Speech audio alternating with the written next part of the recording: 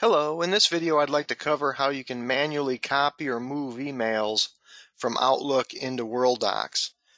Now, aside from having your automatic drag and drop folders underneath Worldox that are automatically created for you based off your favorite matters, you also have the ability to get emails into Worldox by using under the Worldox ribbon in Outlook the copy and move buttons. Now, depending on how your site deployed Worldox, you may see both the copy and the move button, or you may just see the copy, or you may just see the move. That's a site-specific setup option, but I'll cover both copy and move in this video. So here I have an email. I want to copy this into Worldox, so I'll just click on the copy button under the Worldox ribbon. A Worldox save screen will pop up. Now, since I have an email quick profile already set up, it already put in the doc type of email and my author and typist codes, and so all I have to fill out in this case is just the client and the matter. It's going to take whatever the subject line of the Outlook email is and put it in your description field. Now, you can edit this and change it if you want, or if you want to add comments to it, you can put your mouse cursor at the end of the description and hit enter. That'll display the comments area, and then you can add comments there. To add my client, my matter, if I know what the codes are, I can just type them in. I can use my drop downs to see a historical listing of recently used codes that I've used for that field. Or if I need to access the entire field table, I can just click on the word, such as client. It'll pop the table up, and then I can select the value from there.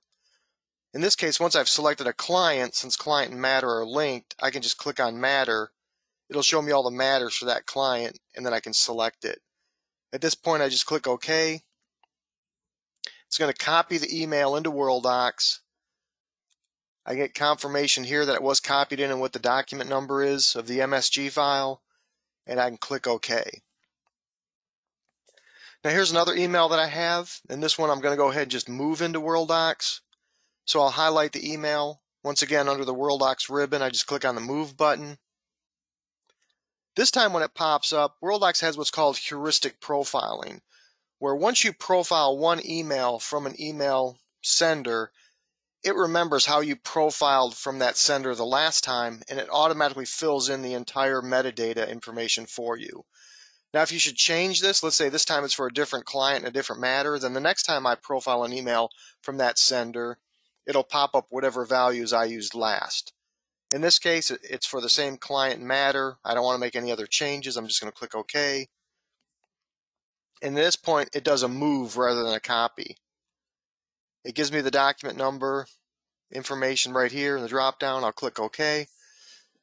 Now, let's say you've moved an email into Worldox and you meant to do a copy and you'd like to get that email back into Outlook. How do you go about doing that? Well, there's two ways. One, whenever you do a move, it's going to put a copy in your deleted items folder. So if you haven't emptied your deleted items folder yet, you can just go back into deleted items folder, grab it here, and just drag it and drop it back into your inbox and get it back that way. Let's say you've emptied out your deleted items folder, it's no longer there. What you can do is go into Worldox,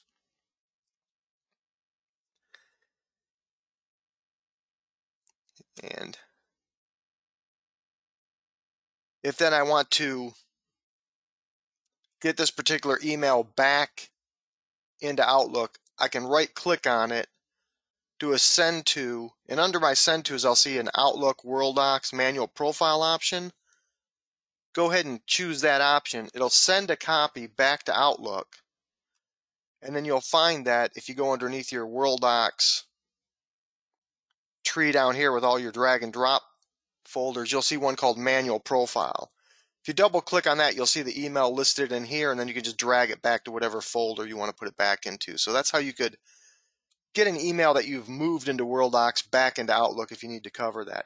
So that's what I wanted to cover real quick, is just how you use the manual copy and manual move buttons to profile emails and emails with attachments and get them into Worldox.